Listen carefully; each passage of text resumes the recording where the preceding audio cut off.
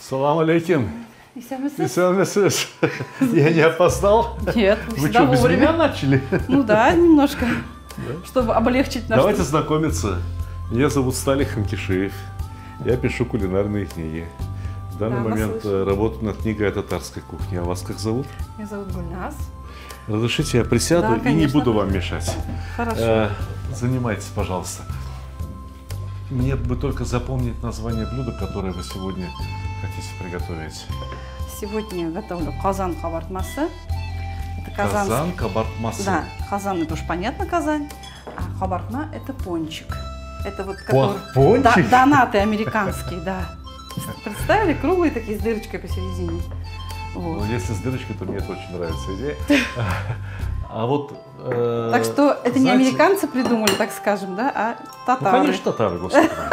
Понятно совершенно, какие еще американцы. Да, эти... Слушайте, я уже пробовал миш кабартмасы. Да, это в печке печется, в деревнях. Казан имеется в виду по-казански, как в Да, Казани да, готовят? Да, или то, что в Казане готовят? Нет, казан кабартмасы это то, что... Что приготовлено в Казани. Принадлежность, так скажем, этого блюда к Казани, к татарам. Вот, так скажем. Вот. А не то, что жарится в Казани. Но мы будем жарить, да. Но только в такой посуде раритетной. Шикаркамы, салабыз, салабыз. Я изучаю татарский язык, запоминаю, что... Нет, татары это сами говорят песок, говорят, песок. Писюк, бабушка. А я правильный татарский язык изучаю. Шакар. Шикар, не шакар, шикар. Шикаркама. Шикаркама, да. Ну, попросту говоря, значит, сахар, что там положить еще? Да, яйца, сливочное масло, бабушка всегда... Молоко тепленькое, да? Да, немножко подогрела. Оно будет такое рабочее, так скажем. Не вижу дрожжи. Да, дрожжи еще кладем. Такой маленький кусочек дрожжей? Да. А пончиков много будет? Пончиков нам хватит. Вот кто-то просто кладет. А чего торопитесь сегодня? Куда так торопитесь вообще? Куда собралась, так красиво нарядилась? Ну, сами знаете, татары, да, мы сегодня идем в гости, но в гости мы просто так не ходим с пустыми руками, обязательно несем с собой гостиниц. По-татарски это будет куштянеш. Куштянеш. Еще раз скажите, где это слово. Куштянеш. Что это означает? Гостиниц. То есть, значит, сегодня у нас особый день. Это мы идем свататься для нашего сына. Что? Да, у нас сын Кого женится. замуж выдают? Нет, женим нашего сына. Ну не женим, пока вот что это к руки. Дело. Пока что к руки просим, конечно. Вот это дело. Ну еще, да, еще дадут, дело. Не дадут, может еще не дадут. Что, зачем пончики нести? Пусть сначала дадут, потом пончики отнесем. Нет, надо сразу идти. Это гостеприимство татар. Испокон веков они ходили с гостинцем. И вот казан кабартмасы, я посчитала, что это будет самое то для будущих наших сватов. Кадагыйлар, кадагый. Знаете, я бы хотел познакомить моих зрителей с вами немного поближе.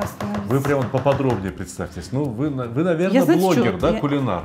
Я не кулинар, ну, есть у нас мессенджеры различные, да, ВКонтакте, WhatsApp. Вот там я как-то еще выкладываю, я очень, стесняюсь пока еще, начинающий, так скажем, да, выкладываю то, что я приготовила. Назовите ясно и понятно ваше имя и фамилию, чтобы люди при желании могли найти ваш аккаунт и подписаться. Давайте. Меня зовут Гульнас Маматалиева, я так и, собственно, там зарегистрирована. Почему ищите Гульнас и все? Да, просто Гульнас ищите, Асинова. А у меня тесто бабушка очень... такое? Пока да, это надо постепенно, чтобы оно впитывалось вот так вот. И что там бабушка? Бабушка очень любила готовить. Именно хозяйки хабартмасы для нас это был праздник, когда она вот это нам готовила. Знаете, я в детстве тоже очень любил все печеное, вот такое, что в масле пожаренное, либо в духовке. Да. Вот с тестом я все очень любил.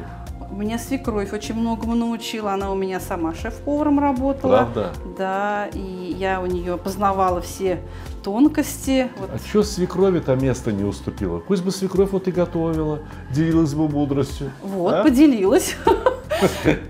Или она настолько хорошо вас научила, что уже теперь доверяет вполне? Конечно. Да. Я же должна соответствовать своей супер свекрови. Мама у меня очень вкусно готовит.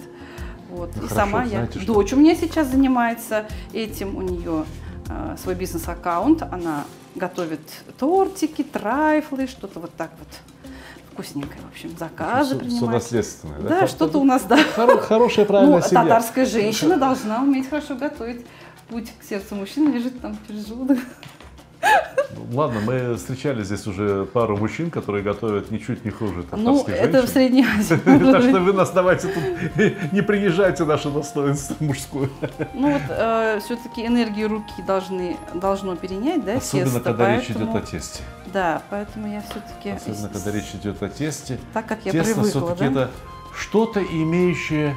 Да, вот эти нежные, мягкие руки вкладываю, значит, свою душу сюда, да. И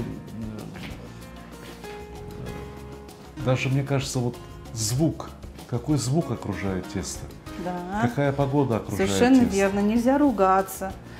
Мы ведь знаем, да, что даже вода впитывает энергетику. Если дома кто-то ругается, нет, шумит, то, что многие женщины, еда то же самое. То, что многие женщины поют, Вот. напевают. А еще нужно читать молитву. Перед тем, как готовить. Что я, собственно, и сделала, пока вас не было. Чтобы еда получилась вкусной, халяльной, и чтобы, употребив ее, все чувствовали себя хорошо. Вот.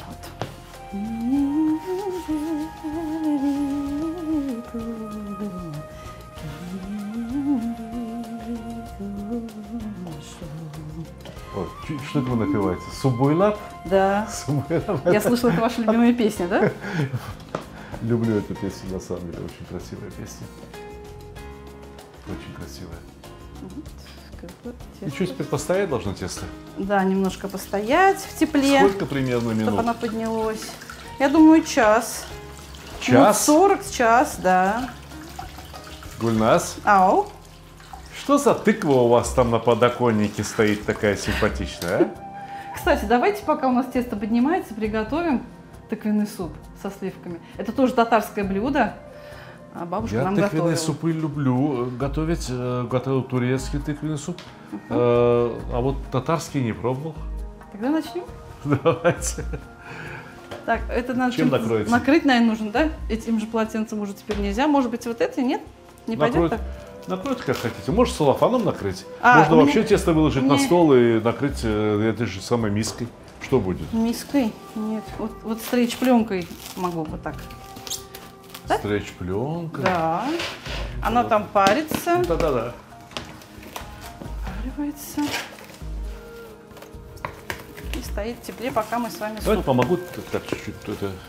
Это сюда, это сюда. Ой, как хорошо, когда на кухне я лишнюю помогает. муку уберу. Какая лишнюю муку уберу вот сюда. Масло я поставлю к плите поближе. Оно же там нужно будет, да? Иди ко мне, хорошая. Слушайте. Вот знаете, кого я люблю? Я люблю щедрых людей, которые не пытаются сделать все такое менее жирным и на самом деле просто экономят масло. Вот если пончики, если они будут жариться в казане, в жаровне, да, то они все-таки должны плавать в масле. Да. Только тогда они получатся вкусными. Смотрите, сколько масла она заготовила. Видите, какая гульнас у нас? Да. Не надо ее, обсуждать ее характер. Покажите руки. Вот руки посмотрите, лицо посмотрите. Видите, какая женщина? И все понятно, почему у нее столько масла и почему все будет вкусно. Добрая женщина, да? Конечно. Руки добрые, лицо доброе. Гульнас, как вы видите, кем работаете? Я уже очень долго работаю в школе. В школе? Да, я окончила в 96-м году 11 класс, и с тех пор я в образовании. Представляете? Зубр. Кошмар. Да. Ни одно поколение молодежи вырастили, воспитали, выпустили. Теперь уже к нам приходят обучаться дети моих учеников. Очень так интересно. Вот. В свободное время я пою. У меня мама тоже работала в школе. Люблю готовить. У меня мама работала в школе, папа преподавал в институте. Ну, а я тоже преподаю. По сути дела, я тоже преподаватель. Преподаватель кулинарии. Здорово. Неблагодарная работа. Неблагодарная. Ну, мужчина готовит вкуснее, согласитесь? Нет, некоторые ребята понимают, что на самом деле я им даю, пытаюсь дать, и благодарят. Смотрите, потом, сейчас уж я не буду делать, да? Я вот так все это отсоединяю и сушу. Так. И убираю на зиму. Это очень полезно мужчинам, женщинам, для здоровья. Сами понимаете, это не записывайте. Ой, не могу. Сушить и немножечко поджарить. Ладно, я вам помогу. Я вам помогу укрепить здоровье. Могу через это. Так, теперь, значит, мы берем. Нам нужно, да, порезать эту тыкву. Что за тыква такая? Ну-ка покажите ее с той стороны. Подождите. Не, вот с этой стороны покажите. Что за тыква? Да, какая-то необычная. Какая-то... Это мне подарили, на самом деле, эту тыкву. Сказали, ешьте на здоровье. И в то время я даже не знала в тот момент, что эта тыква будет такая знаменитая станет у нас. Что она попадет в телевидение. Наш канал почти что никто не смотрит, там мелочь какая-то, там 2 миллиона 370 тысяч подписчиков. Да. И главное, кто посмотрит, никто не подписывается, вот колокольчик. Так 2 миллиона и стоят, да? Лайк не ставят, они потом комментарии не пишут, потом говорят, ой, мы это пропустили.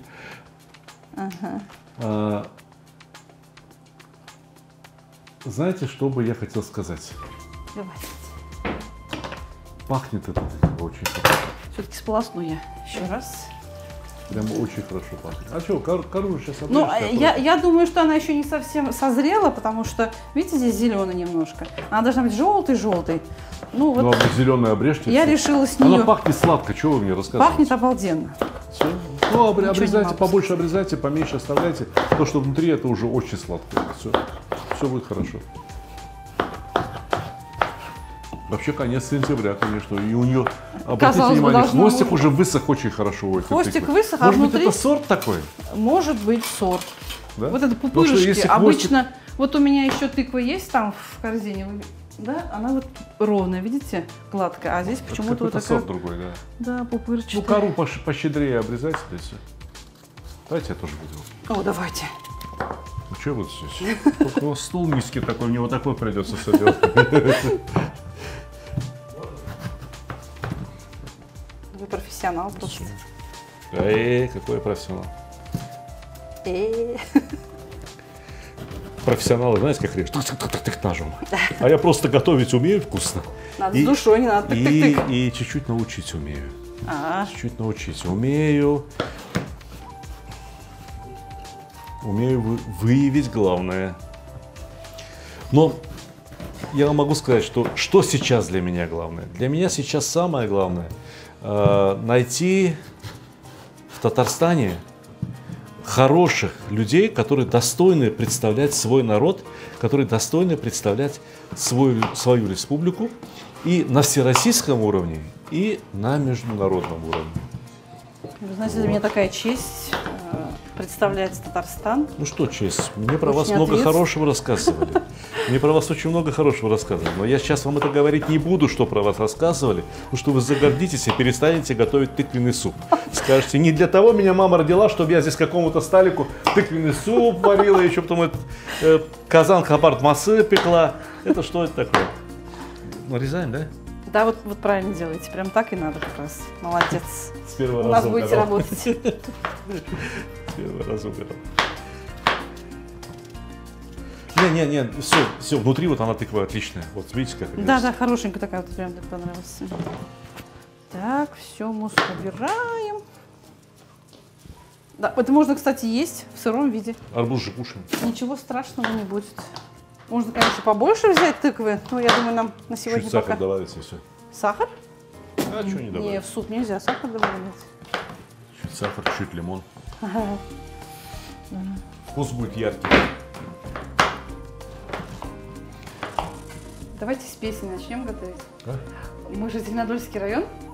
Да, есть такой припев в песне, как гимн Зеленодольского района.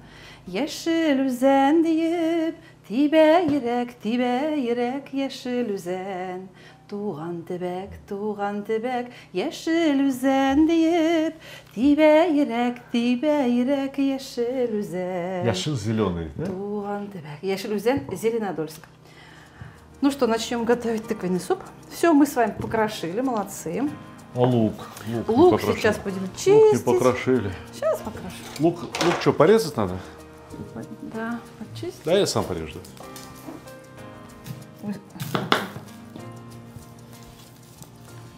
Это хорошо, когда тебе помогают. А что мне делать?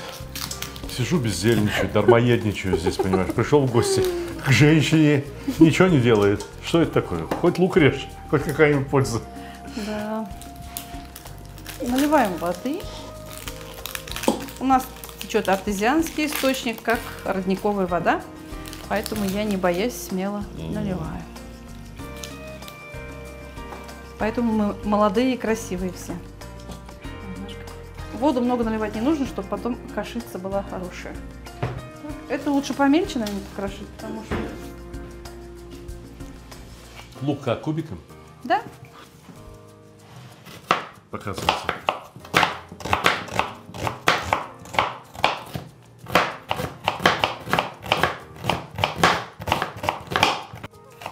Помельче надо было, да? Конечно, у него уж маленький, мне вот такой. Ну. Мне поэтому крупно получился. Да. Так. Спасибо. Все, и сюда его насыпаем. Слушайте, все, он прям обжаривать не будет? Нет, не нужно. Это лишнее все. Зачем нам лишние калории, согласитесь? Просто варите лук? Да, вот так вот в кастрюле с водой. Все. Сейчас немножечко соли мы добавим туда. Все. И ставим на плиту. Пока все это варится, нам нужно... Воды немало, а, Гульнас? Воды? Нет. Что думаете, добавить? Даже не покрыла тыкву эта вода. Вот как-то так. Ну, жижа же будет. Ну ладно, давайте. Или нет, подождите. Ага. Я просто понять хочу. Я не прошу давать воды. Вы же повар, добавить. поэтому... Какой я повар, господи боже. Нет, правда, вот полчаса здесь я ученик, а не соглашусь. повар. Здесь я пришел учиться. Вот вы мне лучше расскажите, у кого вы учились готовить? Вы работаете в школе. Да. Когда у вас там было время еще кулинарией заниматься? У меня у мамы была очень ответственная работа, поэтому пришлось научиться. И всегда еще встречала маму с работы, в юности, да, в юности, конечно. И мы с подружками всегда на спор, так скажем, кто побольше вкусняшек приготовит. Ну, кто к подруге еду, она там торт приготовила. Одноклассников приглашали? Одноклассники, да. Одноклассников приглашали на ваши разносолы, деликатесы? Не, мы девочки только больше. Очень свежая булочка, багет, мне кажется. Ну, нормально. Зачем багет? В кастрюлю бросите или что? Нет. Не, ну а что, можно покрошить, положить, мы и будет будем густо. Сухари сушить. Есть навалу супов с хлебом. Нет, я специально купила свежий, чтобы прям вот вкусно было вам. Ну, что-то он у меня... Ну, ничего, сейчас. Он сейчас отойдет. Поднимется, да. Отойдет, да. Я люблю боком, чтобы это ножичек такой, Может быть, ножичек, да. Может быть, мужа попросить надо, Свет? Муж есть? Есть, замужем? Конечно. У нас 2 детей, у меня прекрасный муж. Детей сколько? Детей 2. Сын в этом году пришел из армии. Девушка его дождалась. И вот мы сегодня идем просить руки. Ну, свадьба будет чуть позже. Что, правда, что ли? Как в старые времена, да. Там с армии пришел, да. Девушка ждала. Да, представляете, как в добрые времена. Сейчас так не бывает, слушайте. У нас бывает. И недавно он сделал ей предложение, подарил колечко. Мы все в этом участвовали, сделали мини-спектакль, разыграли, чтобы она, был эффект такой неожиданности, так скажем. Ну, думаю, хватит. Девочка расплакалась? Она была очень удивлена. Колечко взяла? Да, конечно. А вот скажите, пожалуйста, вот Вот у нас, у азербайджанцев, когда свататься приходят, да, сначала чай не дают. Чай потом выносят. Но чай всегда в конце уж. Да, если чай вынесли и чай сладкий, это значит «да» сказали. Если не сладкий, ну, типа, давайте другой раз. Ну, мы просто спросили, ты согласна? Она такая «да». Ну, мы знали, что она будет согласна. А у вас как? Вот, есть какие-то вот, нет, тайные таких такие ритуалов. знаки, обычаи какие-то? Нет. Если девушка не согласна, мы даже не ходим спрашивать, потому что нельзя. Да. Знаете, мы знаем, что у некоторых народностей, да, а вдруг родители что-нибудь не скажут? Спрашивают, родители говорят, вот женишься на ней, все. У нас такого нету, татар. Ну, сейчас, во всяком случае, раньше уже было, наверное, в старые времена. Вот. А сейчас такого нет, что прям насильно, учитывая социальный статус. Про это вообще речи быть не может. Про это вообще речи быть не может. Это даже и не по исламу. Миром правит любовь. По исламу женщина должна быть согласна выйти замуж за этого человека. Вот и все. Конечно. Как жить без любви, согласитесь? Нет, в каждой семье бывают какие-то недомолвки, что ли, да? Нет, ну бывали, конечно, случаи, что девушки говорили, там, папа, как вы скажете, так я и сделаю. Так бывало. Но этим самым она выражала согласие. Она же не могла сказать, да, я хочу, давайте, отдайте мне скорее замуж. Она говорила, вот папа, как вы скажете. А сама согласна? А сама-то, да, конечно хотела. Так, теперь я хочу тоже посмотреть. Ну и вот нормально, расправились. А мы переживали. Ну как не переживать? Чуть-чуть от света отойдите. Свет от окошка такой хороший, красивый свет идет. Сейчас настроим. Вот отсюда пальцем потрогайте, пожалуйста. Надо секундочку. Ой, сейчас. Ух, эти камеры. Ух. Остановиться мне как-то, зафиксировать. Да, все нормально. Зафиксируйте. Вот какая умница, правильно. Надо зафиксировать движение. Когда хочешь сфотографировать, зафиксируй движение. Ну, сама, когда фотографируюсь, я, не знаю, 30 позиций приму, но спокойно стоять не могу. Знаете, я ведь тоже так начинал. Интернет, мне никто не верит, что у меня интернет, первый интернет в Фергане, не в Ташкенте даже, в Фергане. Вон там, вот едешь, потом там и шаг пасется, поворачиваешь налево, вот тут Фергана. Значит, у меня в Фергане интернет появился в 96-м году, в 1996 году. Я начал читать, что там люди пишут, там люди писали какие-то рецепты. Я пробовал по ним готовить, что-то получалось, что-то такое, что-то чаще всего получалось так себе, очень так себе. И спустя 3 года я решился написать какой-нибудь рецепт сам. Да? И поскольку я жил в Узбекистане, неплохо знал узбекскую кухню, написал. И вдруг это получило какую-то невероятную популярность.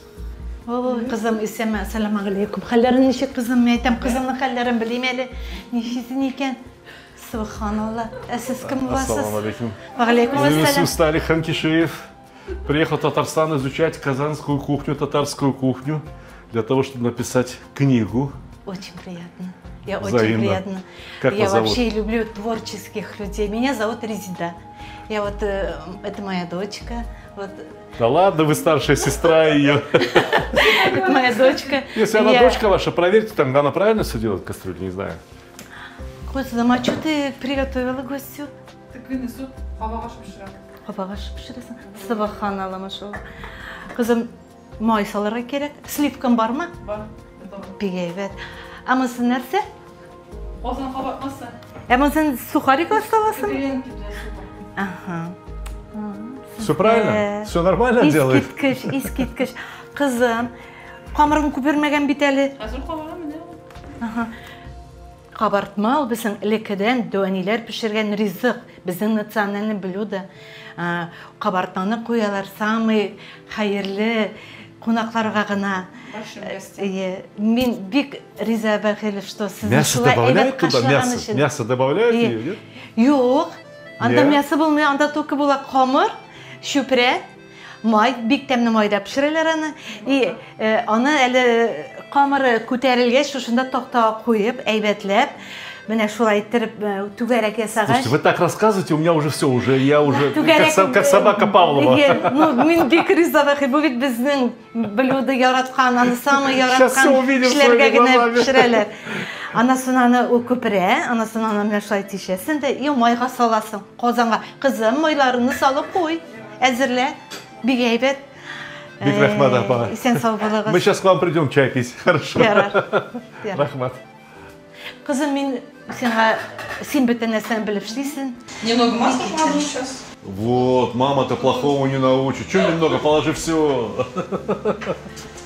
Мамочка, машалла, еще очень хорошо выглядит.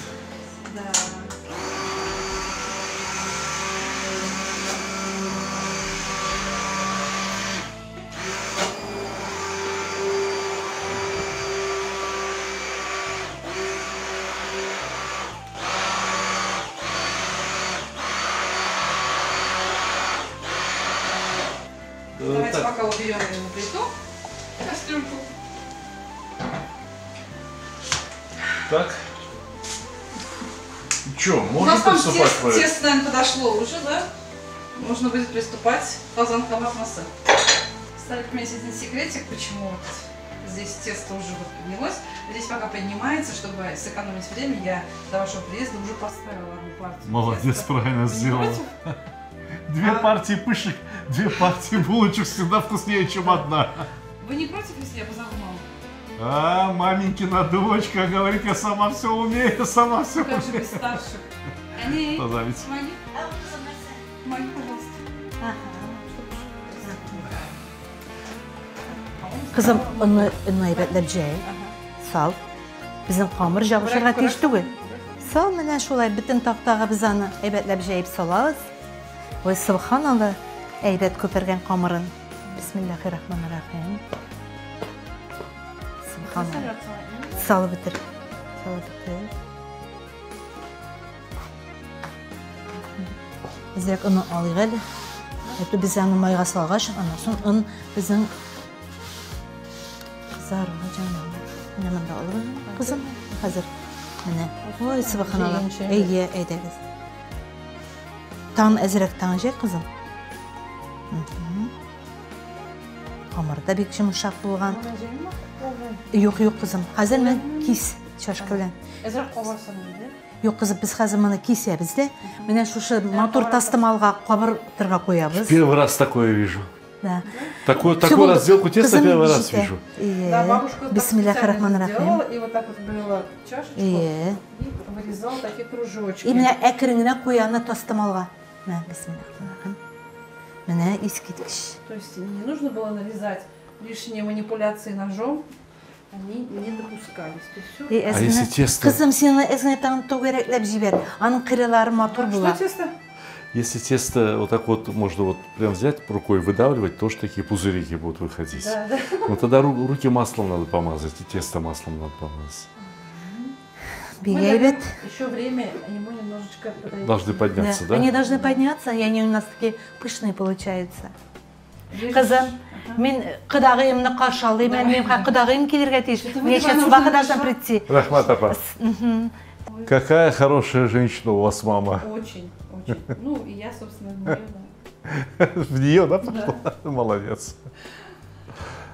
Так, ну что, ждем немножко, когда она поднимется.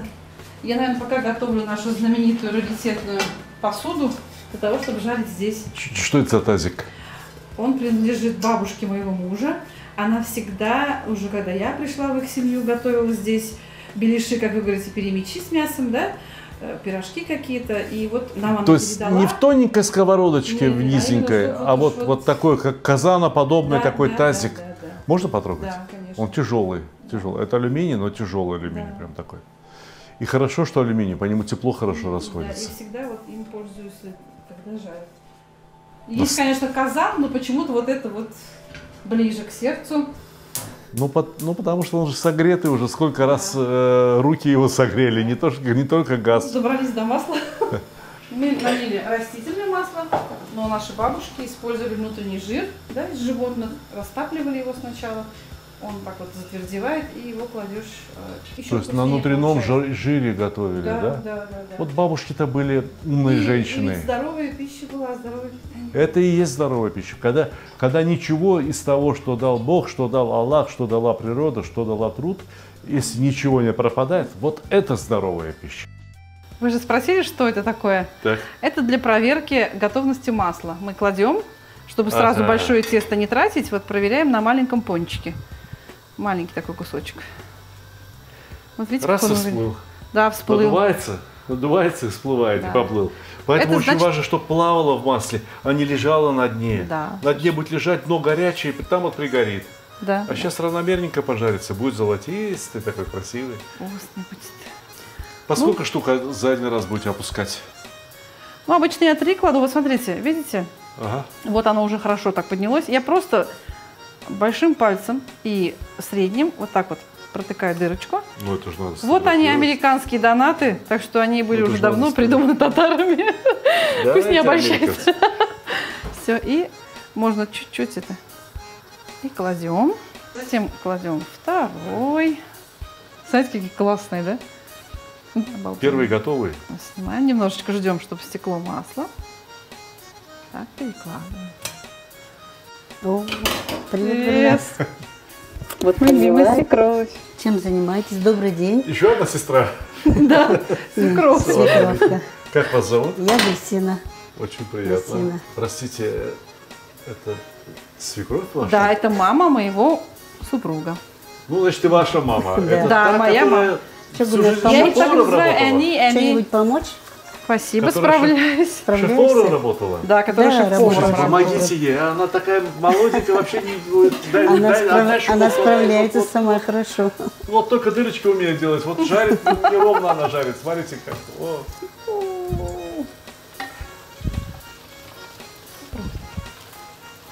Не пропекся. Не пропекся? Тогда убавить надо газ. Да.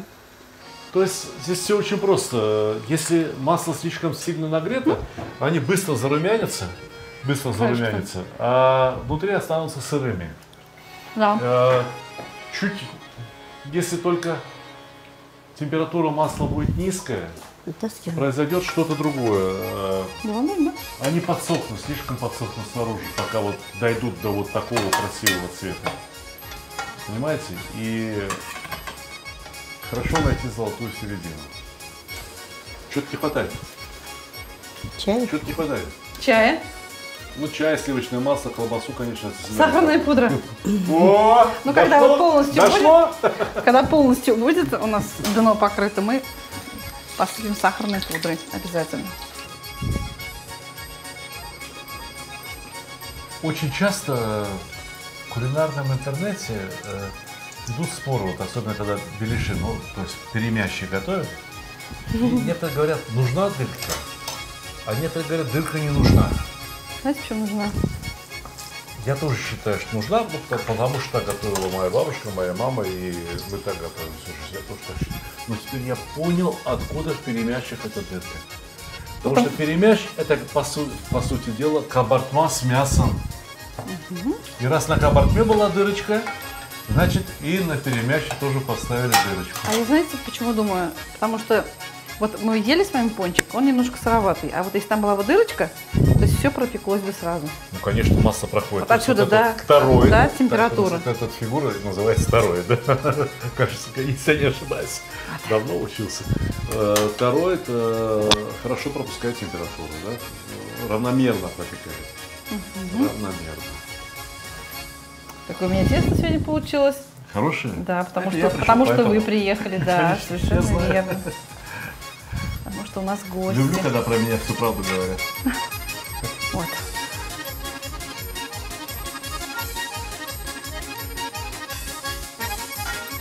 Мне нужно Все очень красиво.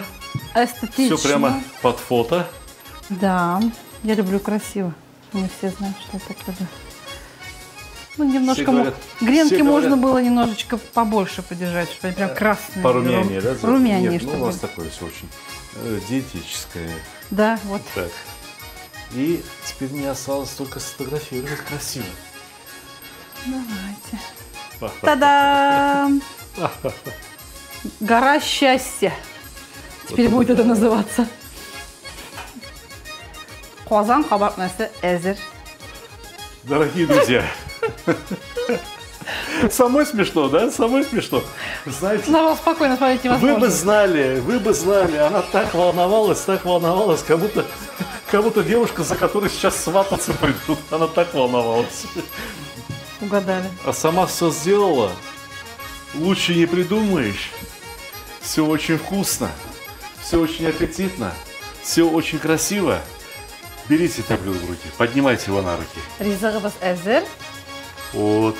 Qabaq aşı әзір, ашларыңыз тәмле болсын.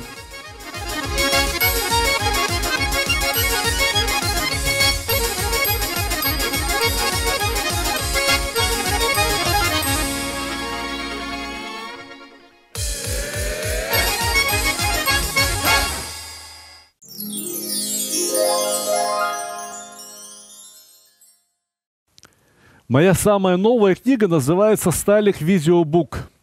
И я хочу вам рассказать об этой книге. У нее, видите, вот такая черная обложка. Но буквы блестящие, да еще и выпуклые, поэтому все видно. И, наверное, нет второй кулинарной книги с черной обложкой, да еще и на которой не нарисована никакая еда. Но эта книга вам очень понравится. Точнее, она уже вам очень нравится, потому что эта книга составлена по тем рецептам, которые были опубликованы в Ютубе и в других социальных сетях и собрали максимальное количество лайков, максимальное количество просмотров, максимальное количество новых подписчиков. Вот что такое эта книга. Здесь рассказано о массе самых популярных блюд. Хумус, холодец, не знаю, там цыплята табака, шурпа узбекская, каурма шурпа, каурма басбаш такой, есть азербайджанский суп, борщ, лагман. Одним словом, здесь есть 5 рецептов. Из почти что 1000 блюд, которые я успел приготовить и опубликовать где-то в интернете. Гуляш, бешбармак, картофель фри. Как без картофеля фри? Стейки, самса, шашлык, плов. Но здесь все собрано не по алфавиту, не разделено на какие-то национальные кухни. Здесь все рассказано так, чтобы вы умели составить классное домашнее меню из самых популярных, самых лучших блюд. Вот, например, чебуреки. Любите чебуреки? Еще бы вы не любили. 12,5 миллионов просмотров на моем канале собрал рецепт чебуреков. Книга «Сталик Видеобук» никогда не продавалась ни в одном книжном магазине. Ни на каких маркетплейсах, ни в каких других интернет-магазинах, потому что эта книга изначально продавалась только в моем интернет-магазине и продается только в моем интернет-магазине stalik.ru. Если вы закажете эту книгу с автографом, пожалуйста, мы упаковываем все книги как следует. И если вы закажете несколько книг вот из этого набора, то, может быть, одну книгу получите вообще бесплатно.